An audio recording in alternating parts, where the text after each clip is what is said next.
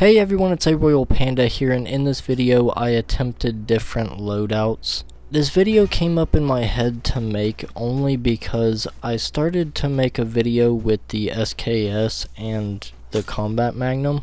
But after getting one good game with it, I decided that I honestly wanted to swap to a different weapon and use it for a little bit.